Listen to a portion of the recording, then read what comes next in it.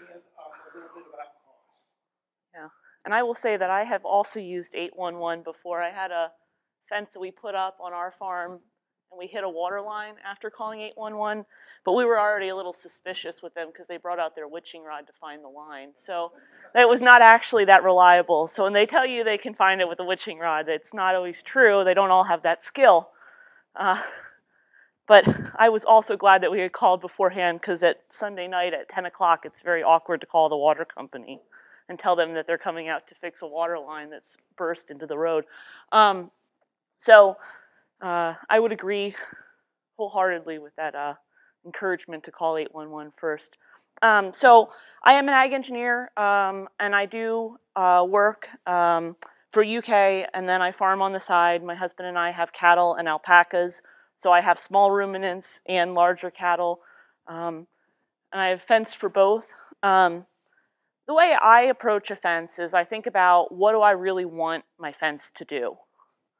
I want it to be visible, most likely, because if I've got animals that are more temperamental, I want a fence that they can see. I know Gallagher's going to show us, and then Josh is going to show us the virtual fencing options. And I think they do work, but I think there's always questions about visibility on a fence. It's easier to train an animal to a really visible fence. We want it tall enough for the animals that they can't go over it. We want it solid and strong, and the materials we choose are going to afford us that. We want it inexpensive. Clay and I are on the same page. We're cheap, I guess. No, we're frugal. We're frugal. That's a much better word for us. And we want as low a maintenance as we can have on that fence, but still want it to last as long as possible. I always say the joke, everyone has something that they do on their farm with their spouse that causes tension. And for some people, that's working cattle or working the animals. In my household, the biggest fights occur when we fence.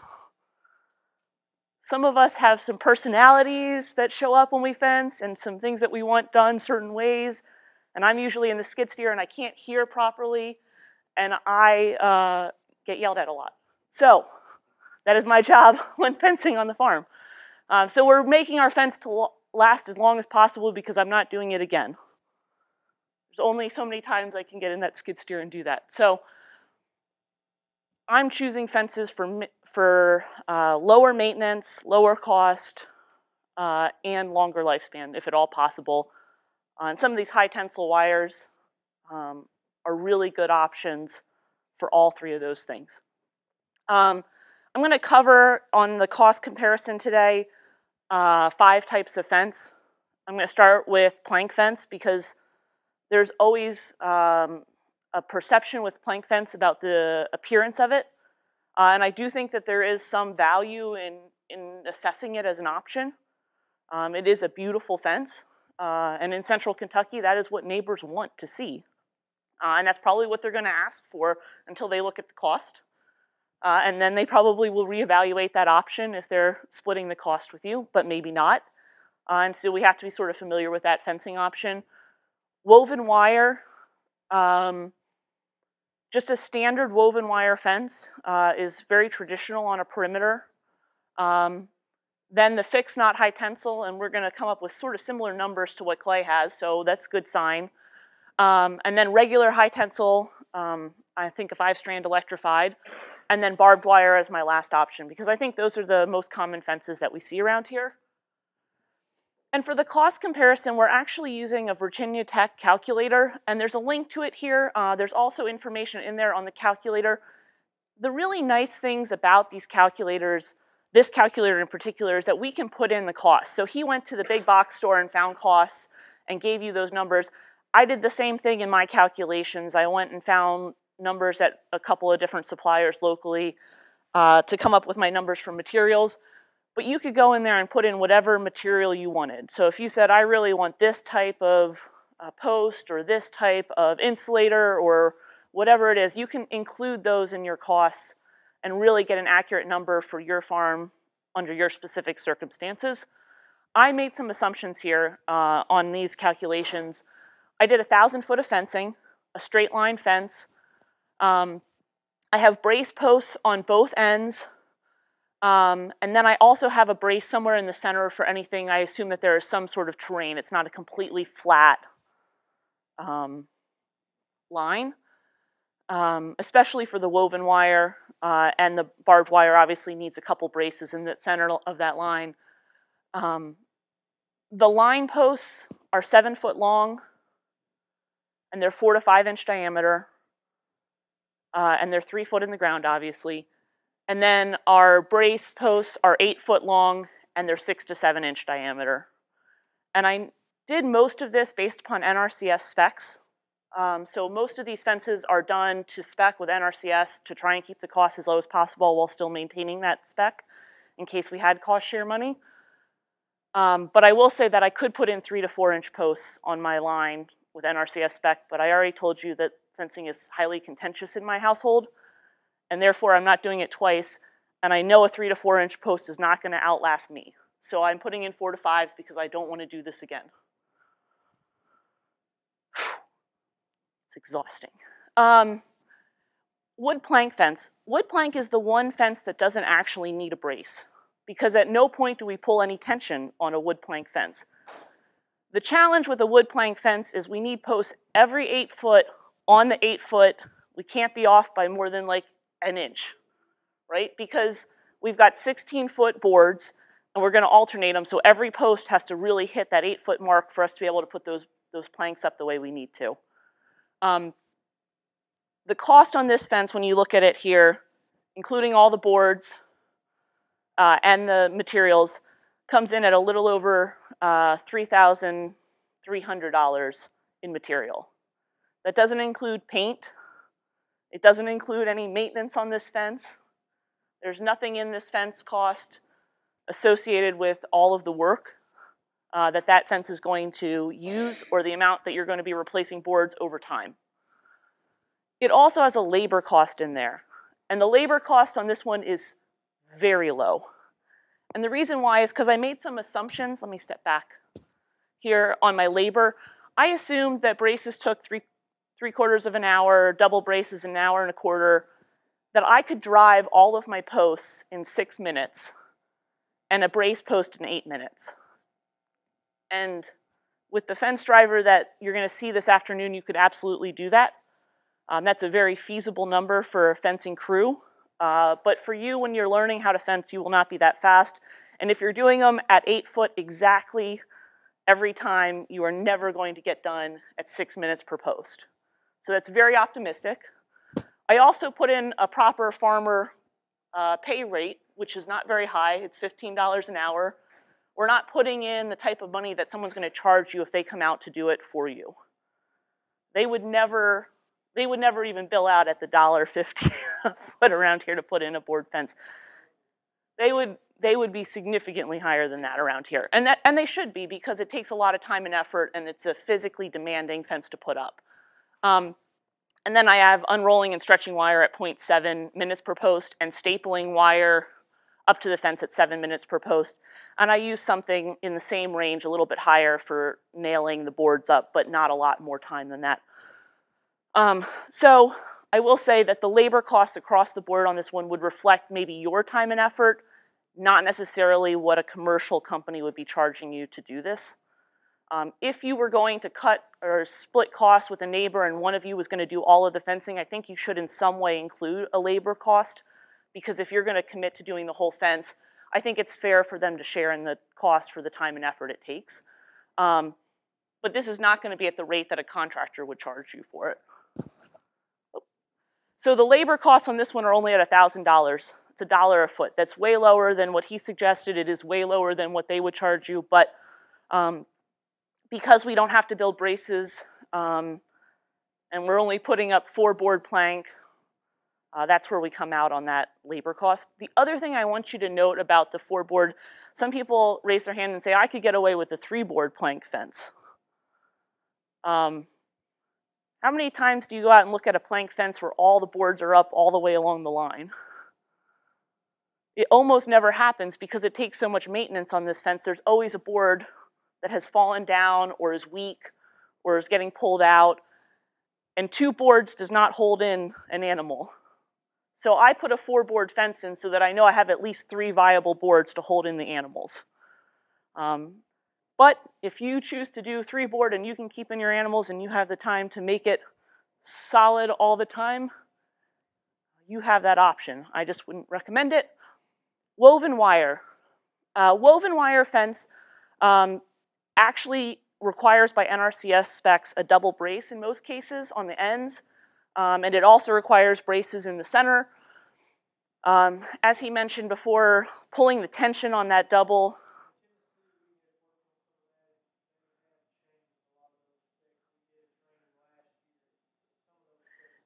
They are changing them, yeah, you're correct. And they're starting to accept that 10-foot brace. Correct. Correct, yeah. And they're slow to change in certain states, and they're faster to change in other ones. In fact, in this state, they don't really like to put barbed wire in at all by spec, but on a national spec, I use sort of the national numbers. But yeah, so woven wire still has in a lot of places more bracing associated with it, and it also has posts on 12-foot centers. So really, when we look at the material cost here, the woven wire itself might be a little bit lower in cost. It's similar, exactly what he was talking about earlier. To buy a 330-foot run of wire, woven wire, is a little bit less expensive, but the posts associated with it and the time to put them in the ground are going to drive that cost up. And we're going to see a little bit higher cost here. We're almost $3 a foot, almost $3,000 for 1,000 foot of fencing. The fixed knot high tensile fence, I don't know, when I was doing these calculations, I think I put my posts in on 25-foot centers in this case. And I only put my braces where I needed them on the ends.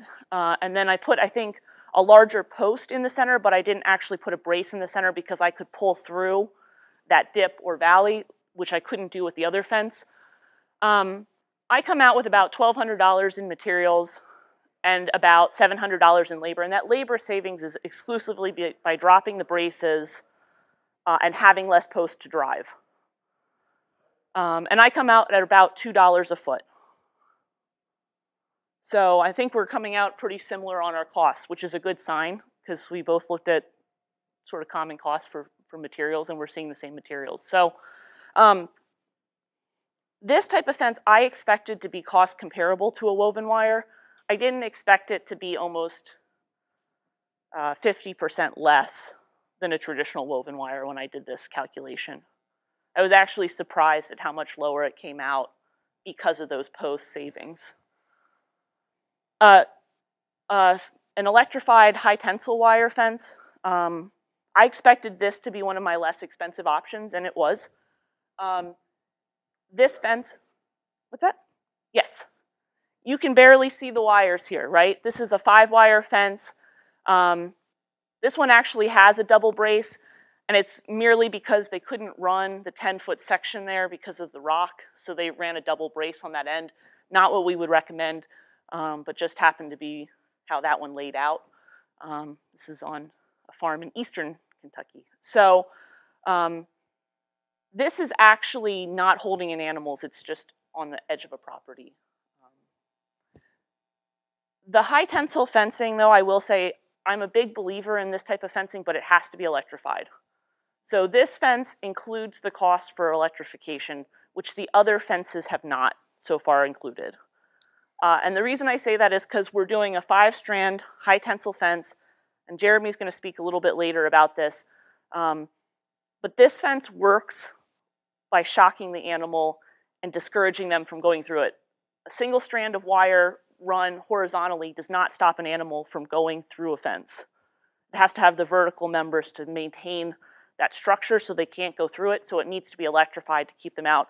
I know that there was traditionally, was it the 80s and 90s, where people would put in 9 and 10 strands horizontally without any electrification, and then over time the cattle figured out how to go through them anyway. So this is an electrified fence. The benefit of this fencing is that we only have to put a wood post every 100 foot by NRCS specs, which is sort of confusing. You would never do that on a perimeter. I follow the NRCS guide here. I have wood posts on 100, and then I have 3 steels in between there every 25 foot. But if I was building a perimeter fence, I would never do that because I would want the visibility that comes with more wood posts. But if you wanted to do the least cost fencing possible, you could feasibly choose to put wood posts only every 100 feet on your fence and run something else, either a steel or a fiberglass or some other material as a spacer in between that.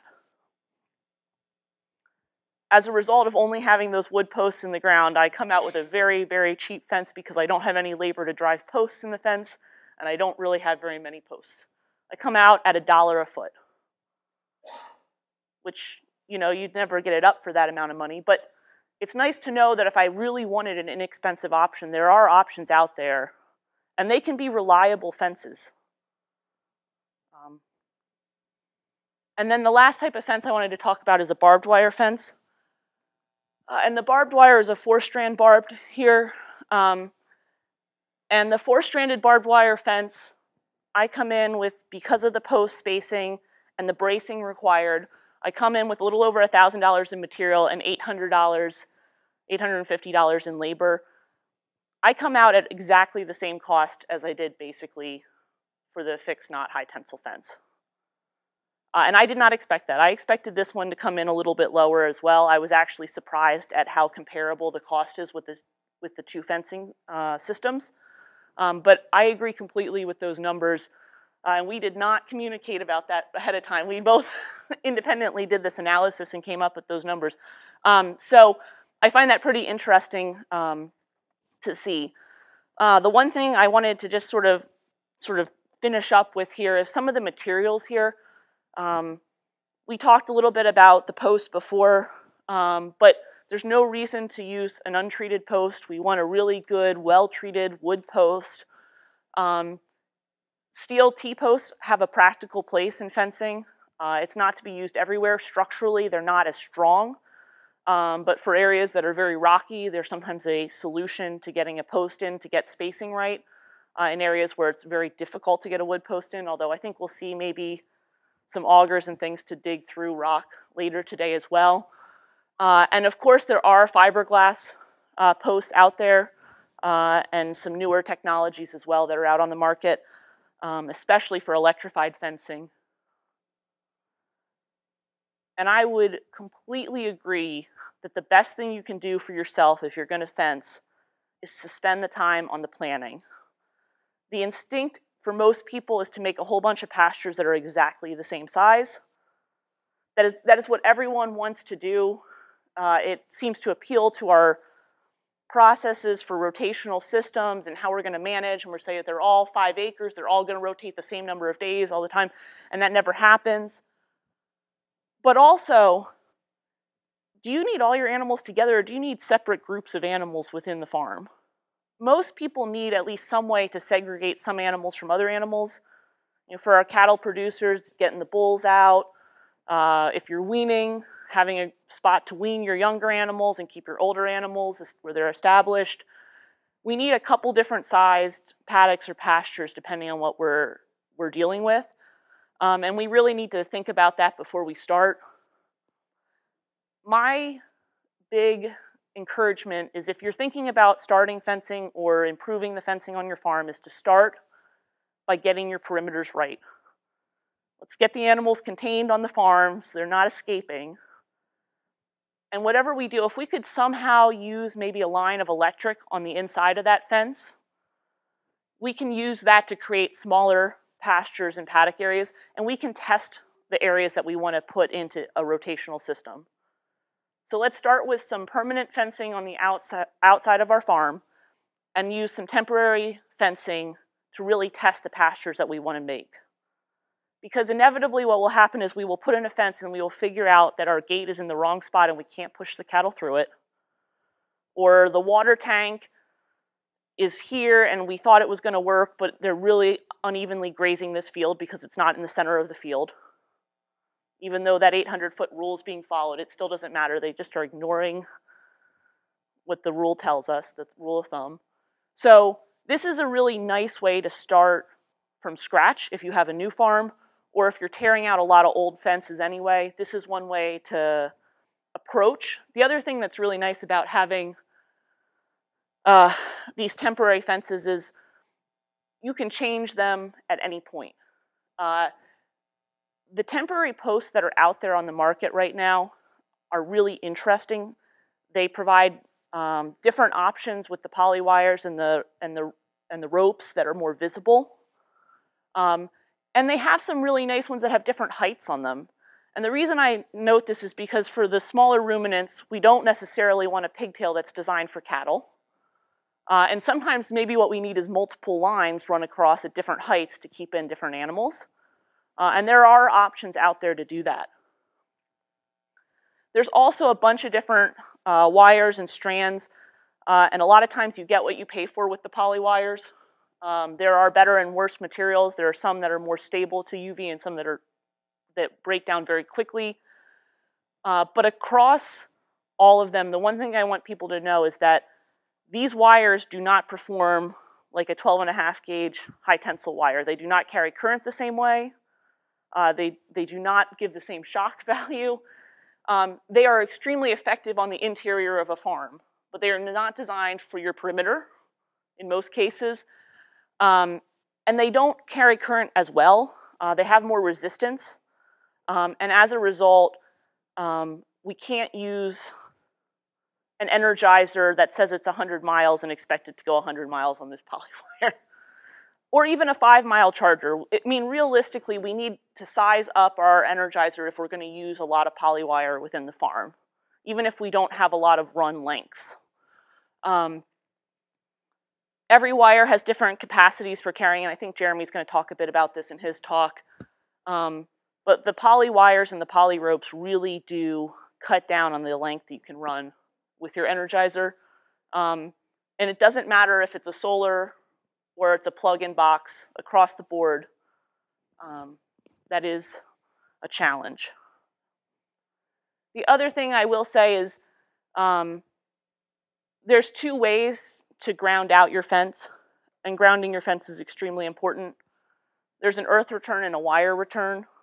And an earth return assumes that the animal is going to create the shock with the ground, which is what most people would recommend in this state. And it would be the correct choice for cattle farms in particular, and for horses even.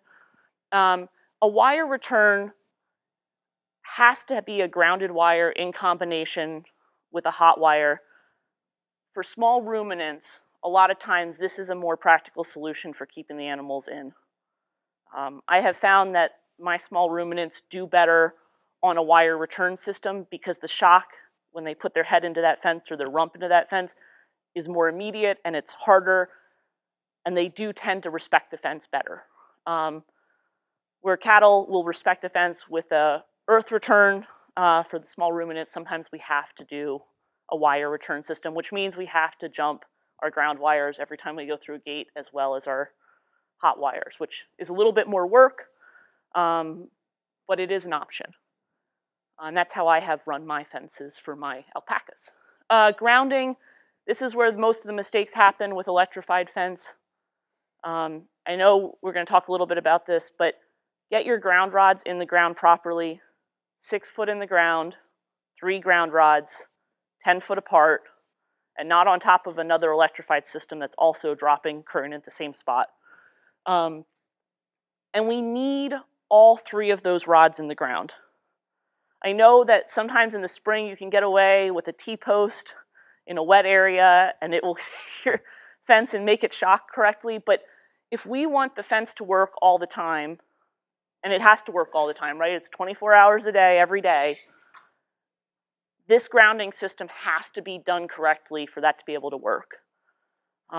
So spend the time, get this done properly, get these ground rods spaced out the way they need to be, and if you can't drive them directly down in the ground, an angle will still give you the surface area you need, but you need to make sure they're spaced far enough apart that we have that 10-foot spacing between those posts.